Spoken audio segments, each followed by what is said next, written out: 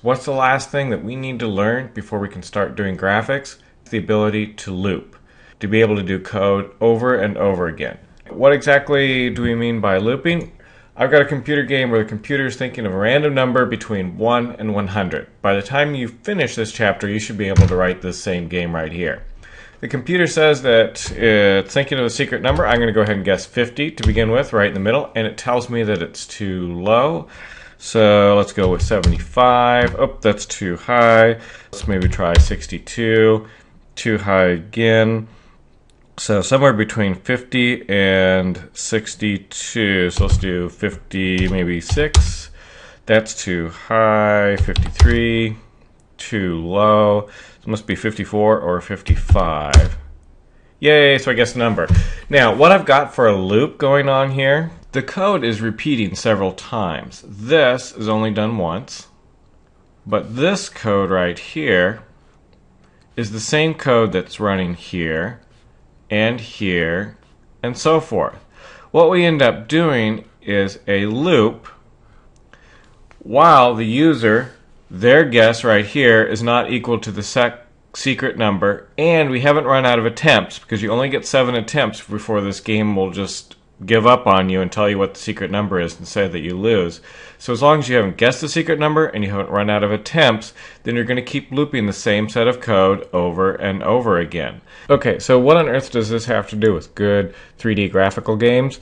Well, 3D games work something like this, in that the game that we're familiar with grabs input from the user, calculates where everything is, and it draws it on the screen. And it does this so many times per second. Up here I have a frames per second monitor, and this frames per second monitor is telling me how many times per second, in this case around 60 times per second, it's grabbing the user input, calculating where everything is, drawing it, and then it loops and does the whole thing over again. And we can even draw a flowchart that shows how this works. The flowchart would look something like this, where we start up here, and first off, do we see, are we closing the program? No. If we don't close the program, we get the user inputs. This would be off the keyboard, off of game controllers, off of mouse input. We calculate where the person is, the score, and if anything blows up, health. Then we draw everything and we loop back up here. We keep doing this until the user hits the close button or hits Q for quit, control Q, whatever your game uses, at which point we actually end the program. We can even loop inside of other loops. That prior flowchart where we showed that you drew everything, drawing everything itself has a loop. So to begin with, when we draw everything, we end up drawing the background, be it a black starry background or some grass, jungle, whatnot. After we've drawn the background, we start drawing a list of different game objects. Are all the game objects drawn? If they aren't, then we go down, we draw the next object, we come back up here. If we continue to have objects that we need to draw, we just continue this list. So if we've got 100 different objects to draw, we might draw this 100 times, and then when we're done, we finish and we move on to the next frame that needs to be drawn. So the computer loops a lot. It has loops inside of loops, and it loops very fast. So how do we do these loops? Well, there are 2 different kinds of loops. The first one is the for loop. The for loop allows us to loop a certain set number of times. For instance, if we have a teacher that wants us to write "I will not chew gum" in class 5 times, I can easily write that out in a program.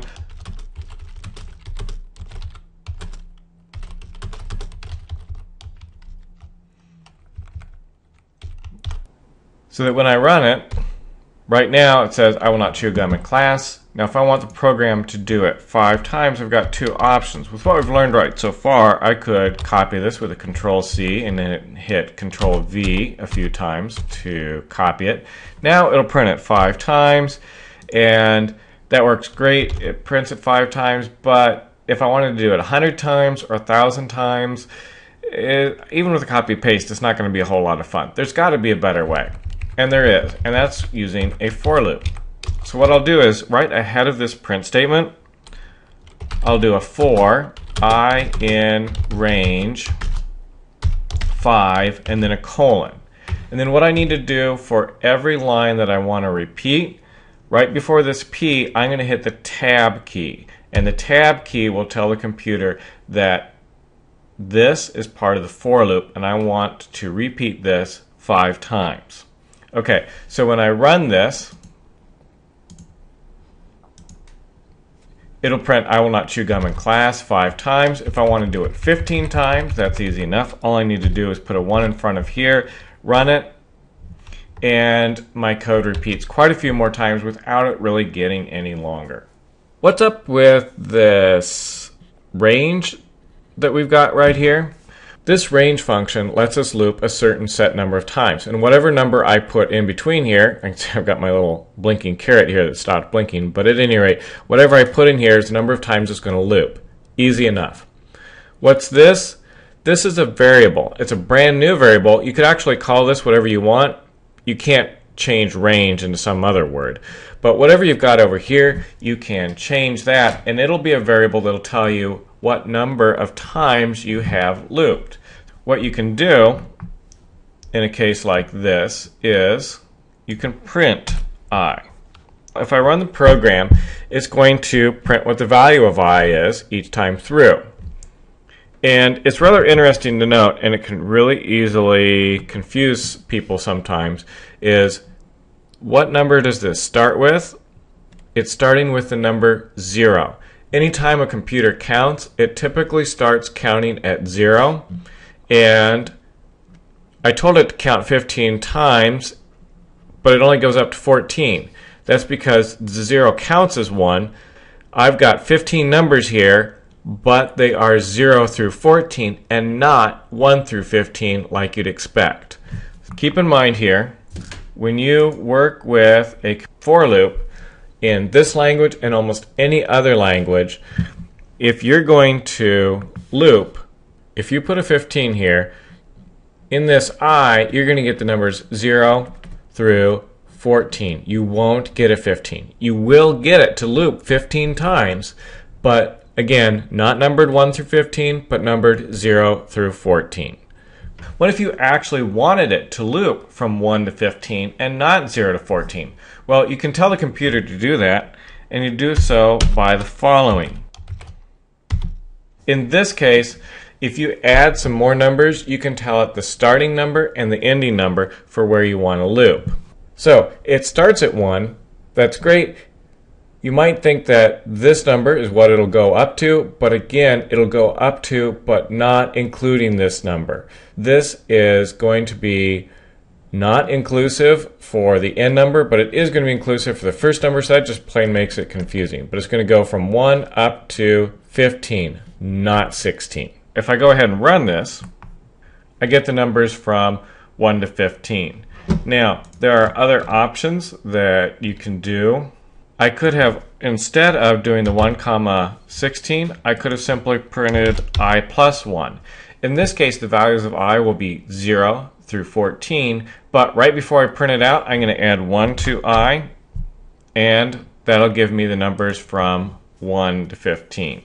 Another thing we can do is tell it to skip certain numbers, such as if I want to go from 2 up to 100, but I want to go by even numbers, I can add a third parameter to this. It works something like the following. This is the start.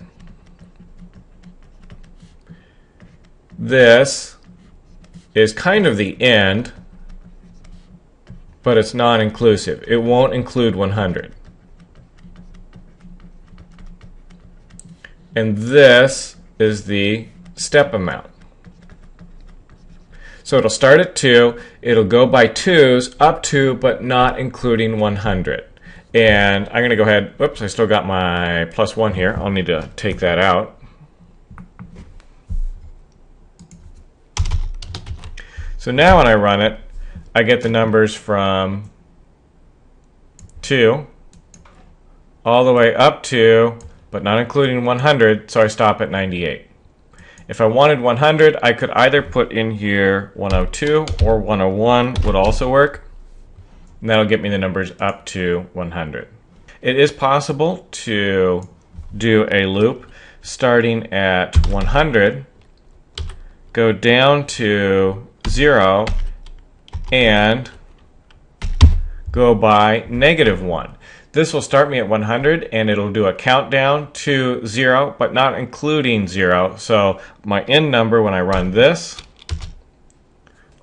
will be 1. If I wanted to include 0 as well, I need to make this -1. This will start at 100. It'll go down to 0 for a total of 101 different numbers. Now keep in mind, indentation is important when you work with loops.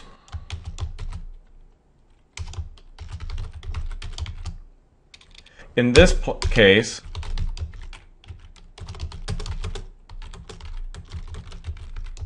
because only the please is indented, the please will be the only thing that loops. So if I run this, it's going to go please, please, please 5 times. Can I go to them all? If you want this to also be looped, it needs to be indented. That changes what the loop does. If it's indented, it goes inside of the for loop. Anything not indented that goes down here is not in the loop.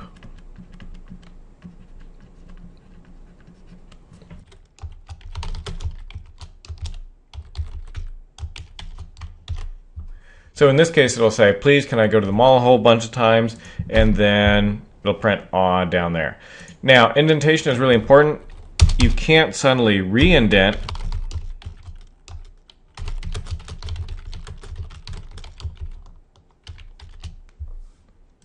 This will not cause what I really want to repeat 5 times.